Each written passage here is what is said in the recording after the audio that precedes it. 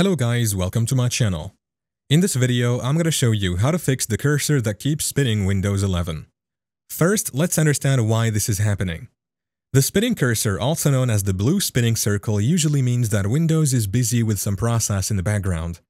It could be a stuck program, a background task, or a software issue. You first want to check for any background processes that might be causing the problem. To do this, right-click on the taskbar and select Task Manager to open the Task Manager. Look for any programs that are using a lot of CPU or memory. If you find one, select it and click on End Task. This might stop the spinning cursor. Another common cause is File Explorer trying to load quick access. You can disable this by opening File Explorer. Clicking on the three dots at the top, then Options. In the General tab, change Open File Explorer to from Quick Access to this PC, hit Apply. Then OK. This simple change can stop the cursor from spinning.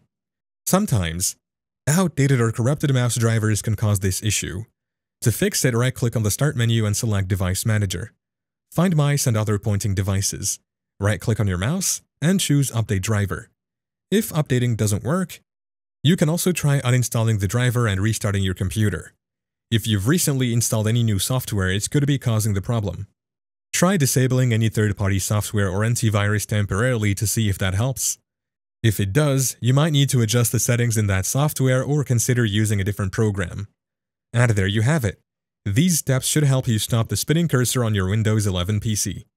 Thank you for watching. If this video was helpful, please leave a like and subscribe to my channel for more videos like this.